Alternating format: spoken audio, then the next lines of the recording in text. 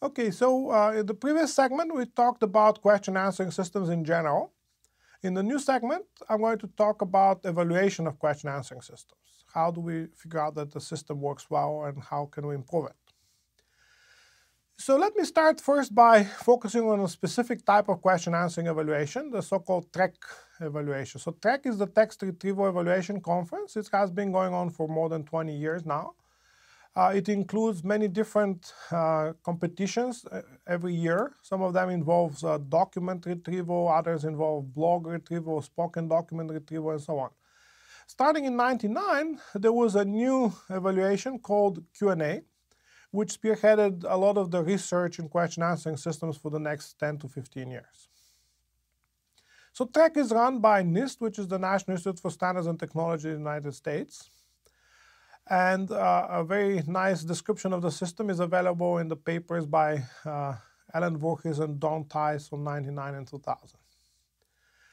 The evaluation was specifically designated to deal with factual question answering using a specific corpus, so not using the web. So the corpus was of news, about 2 gigabytes worth of it. That corpus was known as the Quain corpus eventually. And for the evaluation, the first year, there were 200 fact-based questions. The next year, there were 693. So the work for this evaluation essentially involved fact extraction, and it dealt with questions of this kind that had unambiguous answers. For example, who was Lincoln's Secretary of State? Or what does the Peugeot company manufacture? So the assumptions were the following, that the questions are based on text. So the corpus was created by human analysts who actually read those documents and found sentences that contained answers to the questions. So the systems were told in advance that the answers were guaranteed to be inside the corpus. So the systems were supposed to return short passages, not necessarily the exact answer, but very short passages. In one of the tasks, 50 consecutive bytes, and the other task, they had to return 250 consecutive bytes. After a few years, starting in 2002, there was only one single passage of 50 bytes that was supposed to be returned, but it had to be annotated with a confidence score, which was used in computing a confidence-based evaluation of the system. Or it was also possible that the system could return the answer nil for a specific question if it was sure that there was no answer to the question in the corpus. In all of those evaluations, there was no inference required, although some of the systems, a small set of the systems, used some sort of inference. So let's look at TREC 1999 first. Here's some more questions from that corpus. I'm just going to go through them real quick here. What date in 1989 did East Germany open the Berlin Wall? So again, there's a single unambiguous answer, November 9th. Who was Johnny Mathis's high school track coach? This is a famous question that has shown up in many papers on this topic. Somebody called Lou Vasquez. What is the shape of a porpoise's tooth? Spade-shaped, and so on. So as you can see, there are different WH type of questions, who, what, where, when, why, and so on. And the answers are very short passages that don't change over time. So you can look at some of those other questions on your own. So now some of the test questions. Again, just for your information, who is the author of the book, The Iron Lady, a biography of Margaret Thatcher? What was the monetary value of the Nobel Peace Prize in 1989? And so on. By the way, this entire corpus is available from the TREC website at nist.gov. If you're interested in doing research and evaluating your system against that corpus, you can download it from there. Okay, so I introduced the corpus and the general task description. Let's now focus on the evaluation metric that was used. So the most important metric used here was something called MRR, which stands for mean reciprocal rank of the correct answer among a ranked list of answers. So here's the formula for MRR. You take the rank of the correct answer, you take the reciprocal of that rank, so 1 point for first place, half a point for second place, and so on, and you average this over all of the questions in the corpus. So this metric was first introduced by TREC in 1999 and has been very popular in the Q&A community for all those years. So here's an example. Suppose that the question is, what is the capital of Canada? And you have a system that returns the following 5 answers in ranked order. First answer, Toronto. Second answer, Ottawa. Third answer, Albany. Fourth, Philadelphia. And fifth, Ottawa again. So in MRR, you're only looking at the highest ranked correct answer. So in this case, it would be the second answer. At this point, you would get a score of 1/2, which is 0.5 points. You don't get any additional credit for getting Ottawa a second time in 5th place. There's a different version of MRR called TRR, or Total Reciprocal Rank, which gives you extra credit for additional correct answers.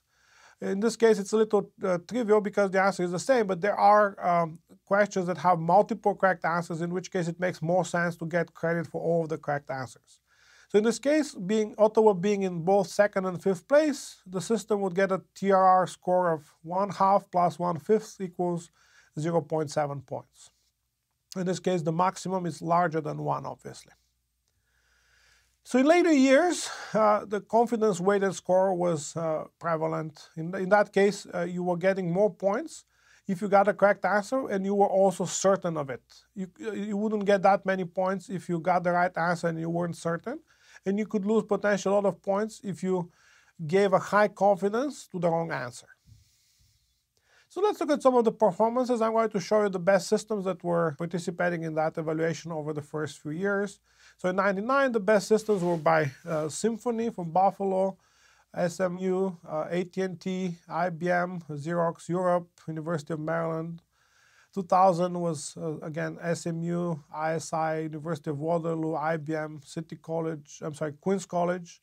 2001, InsightSoft from Russia, LCC, the group that was spun off from SMU, Oracle and ISI. 2002, again, same ones, including NUS, which is the National University of Singapore, and so on. So those were the first few systems that participated in each of those years. And every year there were more than 30 participating systems. So what other types of questions were possible? In latter evaluations under TREC, the following were introduced. Definitional questions, for example, what is a boll weevil? List questions, for example, which states signed the U.S. Declaration of Independence? And also cross-lingual questions. For example, the questions could be in Spanish and the documents could be in English.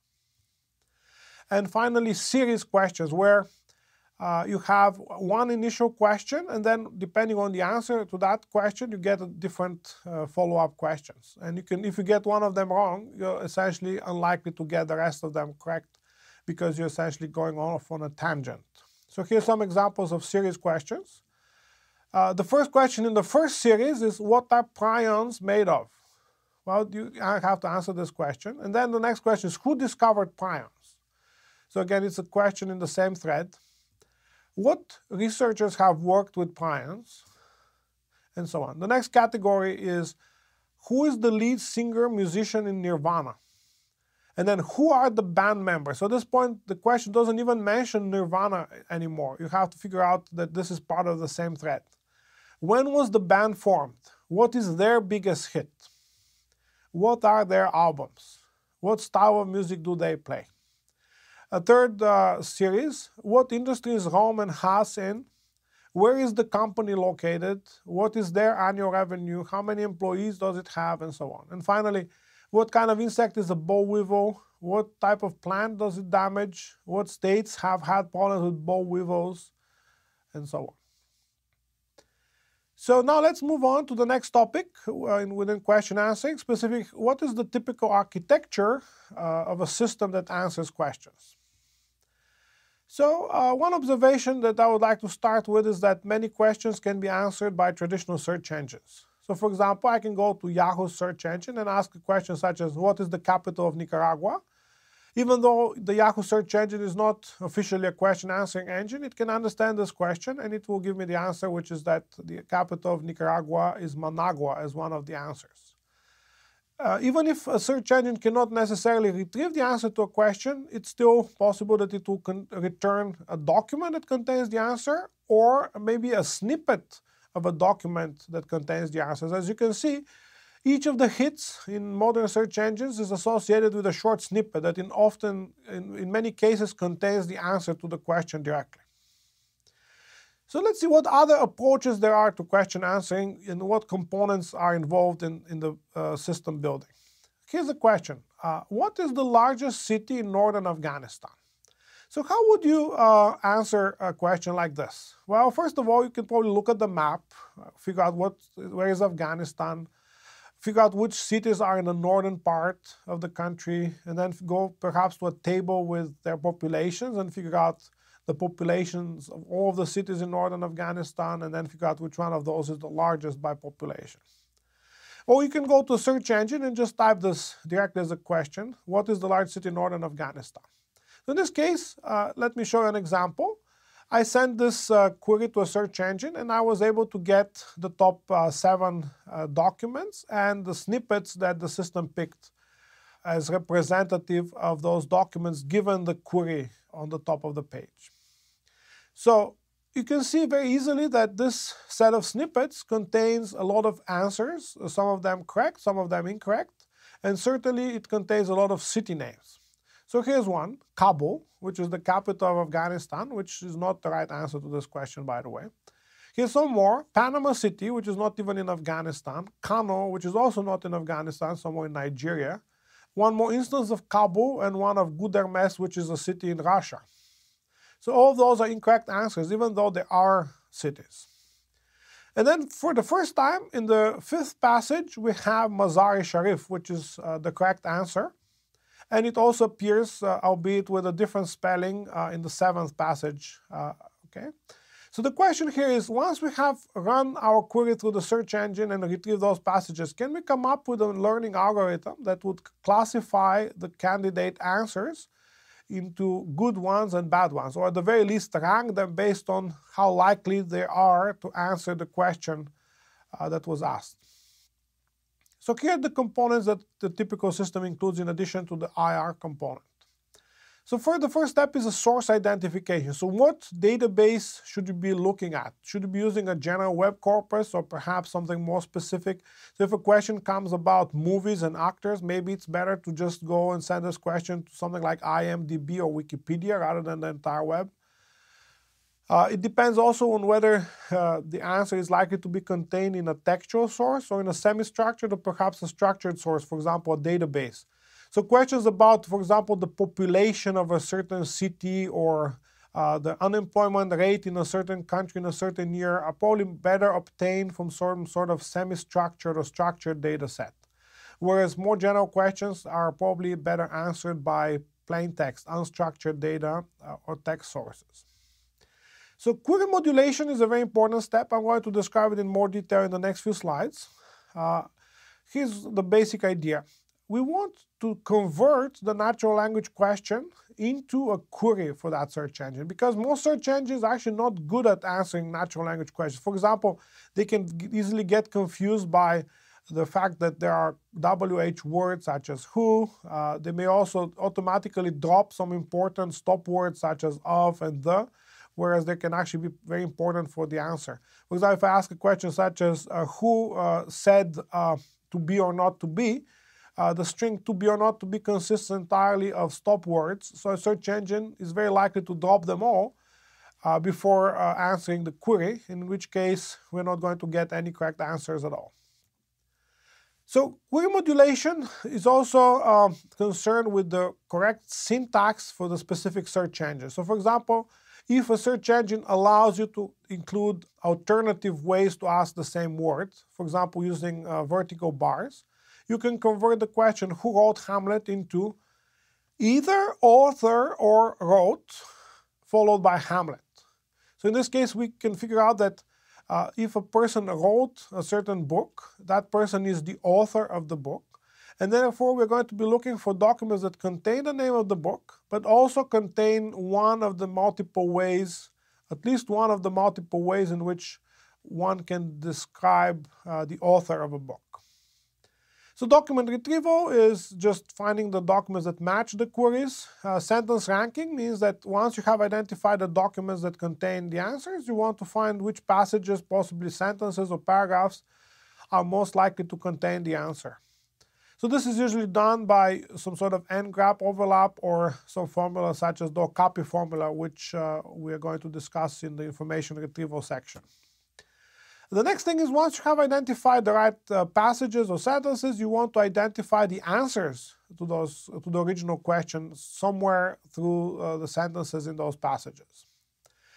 Answer extraction involves a process called question type classification. So if the question is about a person, you want to identify the names of persons in the possible answer sentences. It also involves something called phrase chunking. So for example, if you have, let's say, something about New York, then you don't want to separate the word new from the word York. You want to keep them together as part of the answer. And finally, you have answer ranking. So in answer ranking, you have a bunch of candidate answers that satisfy the criteria so far there are of the correct type. They appear in sentences in documents that are relevant to the query, and so on. And now you want to figure out in what order to present them to the user to score the most points. So in the example before, you don't want Cabo and Kano and Gudermes to appear in the top of the list. You want Mazar-e-Sharif to be there. So some of the features that I use to rank the answers include the question type, the proximity to the query words, and also, very importantly, the frequency. So if you get, let's say, 20 passages returned by the search engine as relevant to the query, and 6 of them contain the exact same answer independently, well, chances are that this is a very likely correct answer, as opposed to something that appears just once. So let's now go through this entire pipeline with the example before. So the question is, what is the largest city in northern Afghanistan? We go through first query modulation. We convert this into largest or biggest. We keep the word city. We drop the stop words, for example, in, is, and the. And we add quotation marks around northern Afghanistan to indicate that this is a phrase. We don't want cities that are in the northern part of southern Afghanistan or the northern neighbor of Afghanistan. We want the actual phrase northern Afghanistan to appear. Okay, now we send this modulated query to a search engine and we perform document retrieval and we get a bunch of URLs. Then we rank the sentences in those documents and we get the ones that are most likely to contain the correct answer first. Then we perform answer extraction.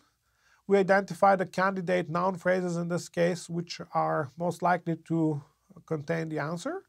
And finally, we perform answer ranking using machine learning. We identify that Mazar-e-Sharif is actually the better candidate and leave Gudermes in second place.